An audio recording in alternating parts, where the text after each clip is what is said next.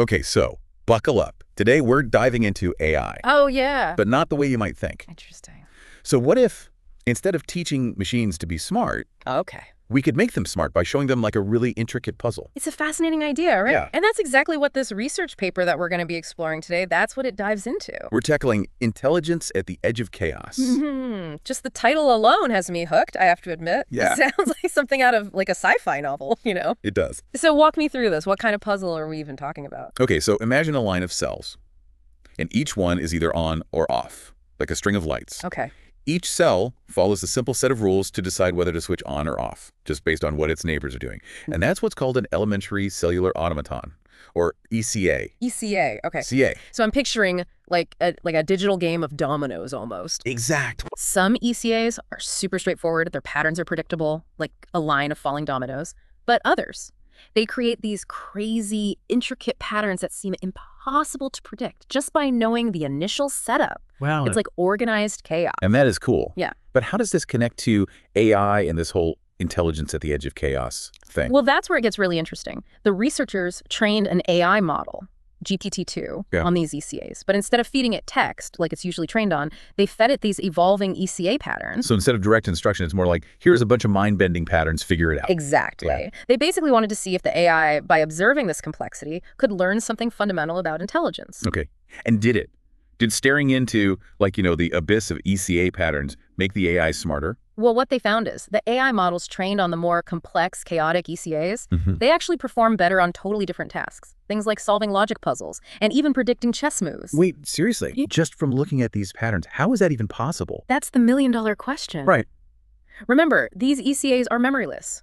The next state of the cells depends only on the current state. Okay. So, in theory, the AI only needs to learn that simple rule to predict what happens next. But it was doing more than that. Way more. The researchers found that the AI models that were trained on the complex ECAs, they were actually looking back at past states, not just the current one. Interesting. This suggests they were learning something deeper, some underlying logic or pattern, instead of just memorizing the basic rule. So they were picking up on something more fundamental just from being exposed to that complexity. That's the idea. Okay. It challenges the way we think about intelligence itself. Instead of force-feeding AI information, maybe the key is to create these rich, complex environments for them to learn from, just like we do. Okay, now my mind is officially blown. Yeah. So it's not just about the information, it's about the structure of that information. Exactly. And there's a sweet spot. If the ECA is too simple, the AI learns a basic solution but doesn't really learn to think. Too chaotic, and it's like trying to learn from pure randomness, which is impossible. Right. But find that edge of chaos, that perfect balance. That's where things get really interesting. This is incredible, but how do they even measure the complexity of these patterns in the first place? I mean, one person's chaos is another person's beautifully organized spreadsheet, right? You'd be surprised. Okay. They used a few different methods, but one of the key ones was something called Lempel-Ziv complexity. Lempel-Ziv complexity. Oh, Lempel-Ziv complexity. That was dense. It's actually a pretty intuitive concept. Imagine you have a string of letters like Ibabab. Okay. That's a pretty simple, repetitive pattern. Even I can spot that one. Right. So its Lempel-Ziv complexity would be low, because you can easily compress that string by just saying repeat AB 4 times. Okay, that makes sense. But a more complex string, like, say, the first few lines of Shakespeare, would have higher Lempel-Ziv complexity. Because there's less predictable repetition, it's harder to compress. Okay, so the harder something is to predict, the higher its Lempel-Ziv complexity. They applied the same idea to the ECA patterns? Precisely. Yeah. The more random and unpredictable the ECA pattern, the higher its Lempel-Ziv complexity. And what they found is that there's a strong correlation between this complexity and the AI model's ability to learn and generalize to other tasks. So it really is about finding that sweet spot, that edge of chaos complexity. To unlock something more in the AI, this is definitely making me rethink everything I thought I knew about intelligence. And we're just getting started. You're telling me this research gets even more fascinating when we look at what was happening inside the AI models as they were learning. Oh, you mean like we're going to be peeking into the digital brains of these AI? Yeah. Tell me more. Okay, so we're peeking into the digital brains of AI now. Yeah. This is getting good. Yeah. What did they find in there? Did the AI trained on complex ECAs have like superpowered neural networks or something? It wasn't about the size of the network, it was more about how it was being used. The researchers used a technique called center kernel alignment, or CKA, to compare the internal representations learned by the different AI models. Okay, pause for a second. Internal representations. Come back. Explain it to me like I accidentally wandered into an AI conference and I'm trying to blend in. Okay, so think of it like this. Imagine we're looking at 2 brain scans. One from someone who trained on simple ECAs, and another from someone who trained on the more complex ones. CKA lets us compare those brains to see how they're representing information, how they're thinking about the problem. So we're seeing how the AI's thoughts are organized based on what they learned. Exactly. That's wild. Okay, so what did those AI brain scans reveal? Well, the AI models trained on more complex ECAs. They developed more distinct and specialized internal representations. It's like those AI brains built different neural pathways, more nuanced ways of thinking, because of the complexity they were exposed to. So it's not just that complexity helps them solve tasks, it actually changes the way they think. Yeah, it really does. That's a game changer. And what's even more interesting is the models that trained on the highly chaotic ECAs, the ones that were almost entirely random, their internal representations were more similar to those trained on the simple ones. Wait, really? Yeah. Shouldn't the chaotic ECAs have produced the most complex thoughts? Because they had the most complex data. You'd think so, right? Right. But it suggests there's a limit to how much complexity is beneficial. It's like those AI brains got overloaded with the pure chaos and couldn't form those intricate representations. Too much noise, not enough signal. So it's like with our own brains. Yeah. Sometimes too much information just turns into overwhelm. Yeah. And we don't learn as effectively. Right. There's that sweet spot again. Enough complexity to challenge and engage, but not so much that it becomes overwhelming. Exactly. And that connects back to what we were talking about earlier. The AI models exposed to complexity, they weren't just memorizing rules. They were developing a deeper, more flexible understanding. They had to make sense of those more complex patterns. Right. But it makes you wonder, if AI can learn this way, are there parallels to how our own brains learn and adapt? That's a fascinating question, and one that researchers are still trying to fully understand. But this research definitely hints at the possibility that our brains, shaped by evolution in a complex world, might have an innate capacity for finding order in chaos, for learning and adapting through exposure to complexity. Which, if I'm being honest, makes me feel a little bit better about all the chaos in my own life right now. Maybe it's just building my brain power.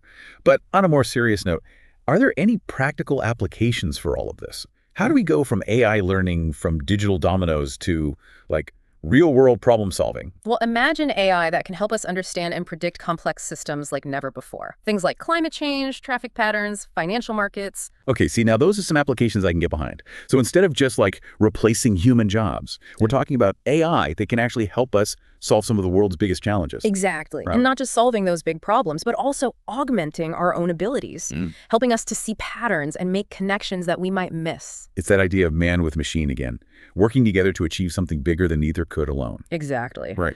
But of course, with any new technology, there are always ethical considerations. Right, because if we're talking about AI that can, like, learn and adapt on its own, how do we make sure it's used responsibly? That's a critical question, and one that researchers, policymakers, and the public all need to be thinking about. It's not just about building smarter AI. It's about building AI that's aligned with our values and goals as a society. Yeah. Which honestly feels like a whole other deep dive for another day. It definitely does. Right. But for now, I think this research gives us a lot to think about. We've gone from digital puzzles to the evolution of the human brain to the future of AI, all in one episode. And through it all, we keep circling back to this idea of complexity and the power it might hold to unlock new levels of understanding, both in machines and ourselves. It really makes you think, what if our brains are more like these AI models than we realize? What if we're wired for complexity too? And if we are, what does that mean for how we learn, how we solve problems, how we navigate an increasingly complex world? Now, those are some seriously thought-provoking questions I think will leave our listeners to ponder. But before we wrap up, there's one more fascinating aspect of this research I can't resist digging into. So we've talked about AI learning from these complex patterns. We've even peeked into their digital brains to see how their thinking changes. But what really blows my mind is how this research challenges our definition of intelligence itself. Yeah, it really flips the script, doesn't it? Yeah. We tend to think of intelligence as something that's programmed, something we gain by, like, acquiring knowledge. Right, like our brains are just these empty vessels waiting to be filled with facts and figures. Exactly. Right. But this research suggests that maybe intelligence isn't just about the information itself, but about our ability to grapple with complexity, to find patterns in chaos. So instead of being hardwired with all the answers, our brains might be more like these AI models, wired to make sense of the world through complexity. Precisely. Think about it. Our brains evolved in a world of incredible complexity. From the ecosystems we're part of to the social structures we create. Right. What if that very complexity is what drove the development of our intelligence? Whoa. So it's not just nature versus nurture. It's nature using nurture. Our brains are built to learn and adapt in a complex world.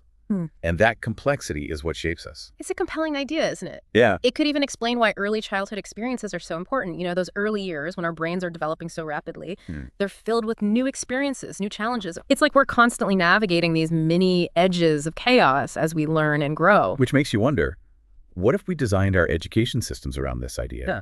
What if instead of drilling facts, Mm. we focused on building those complexity crunching muscles? Now there's a thought experiment. Right. Imagine classrooms that are less about rote memorization and more about exploration and discovery. Instead of just giving answers, we'd be teaching kids how to ask the right questions, how to find patterns, how to make connections in a complex world. I wish I had gone to that school. Mm-hmm. But honestly, this isn't just about formal education, right? Right. This applies to how we learn and grow throughout our lives. Absolutely. Yeah. Every new experience, every book we read, every conversation that challenges our assumptions, it all adds to the complexity of our internal models of the world. So maybe instead of fearing complexity, Mm-hmm. we should be seeking it out, embracing those moments that force us to think differently. It's like that old saying, smooth seas never made a skilled sailor. Oh, I like that. It's the challenges, the rough waters, that make us stronger, more adaptable, more intelligent. I love that. So the takeaway here isn't just about AI. It's about how we approach learning, problem solving, life itself. Complexity isn't something to be avoided. It's something to be embraced. It's the engine of innovation, the fuel for intelligence, and maybe even the key to unlocking our full potential as humans. This has been such an eye-opening conversation. Who knew we'd go from digital dominoes to the evolution of the human brain in one deep dive? I know, it's amazing. And it all circles back to this idea. What if complexity is not the enemy of intelligence, but its greatest ally? What if indeed? And on that note, I think we'll leave our listeners with that thought-provoking question. Don't forget to check out the show notes for more information on this fascinating research. Until next time, keep those brains buzzing and never stop exploring the beautiful complexity of the world around you.